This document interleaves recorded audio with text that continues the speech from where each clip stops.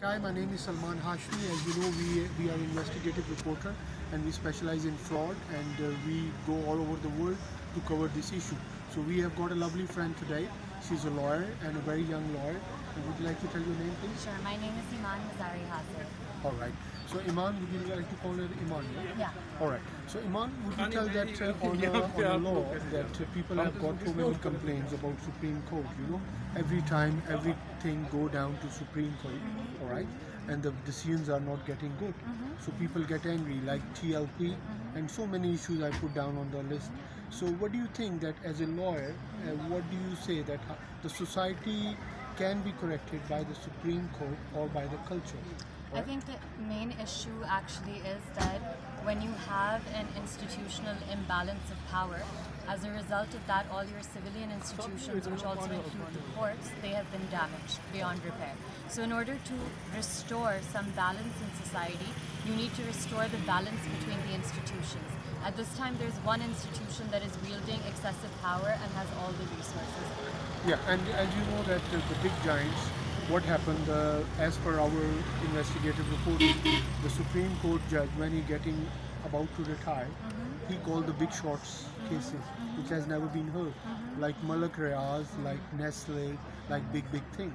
So they called, and the civil society, they usually say that Supreme Court judge is making money on the backside.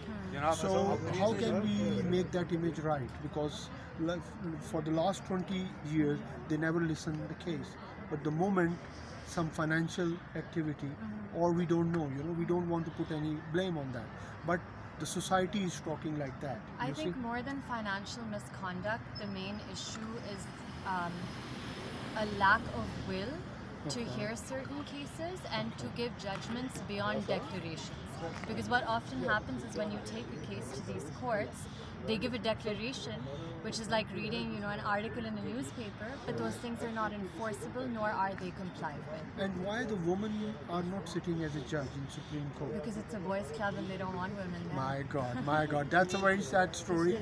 As you know, in London, when we go down to the boys' club, over there they don't like women to be judged. It's like that in the Supreme Court. Because I've been trained over there, and I'm very shocked to listen that in Pakistan the same is that.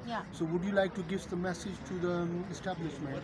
We want the women judges to become along and to talk on the social issues. And we need women judges to interpret the law from a female perspective, especially laws relating to sexual violence, which male judges don't have that lived experience. And the last question I want to ask you is, don't we get prejudiced? Because the women in the society, presently Pakistan, is getting too many divorces, you see. So on that, men are also getting them. Yeah, the 15,000 as per the record, 15 or 16,000 divorces every month. So if the women judges are here, how can we correct the society? On that point, too many divorces, children are going like that. I think too many divorces are a reflection of the fact that now women are less willing to stay in marriages that are abusive. And in marriages where they are not respected.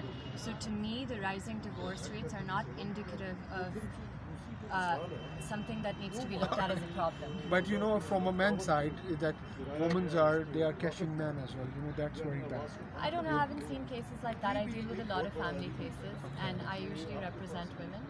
And what I've seen is that there's a lot of character assassination that is done of women, and things like that. So then it's very difficult for women to go, even in court, it's a very difficult and hostile environment. Anything you want to say of Forensic Eye? So we have got a newspaper established in Pakistan as well as a small channel, but our heroes are not big guys. Our heroes are normal, citizens. So do you want to say any word for our channel? I would just like to say that I think we need to keep up the struggle for rule of law and for democracy in Pakistan, which has been extremely under threat in the last many decades, but more so in the last 3 years. We are very proud to see a Pakistani. You talk very nice. God bless you. All right, take care of yourself.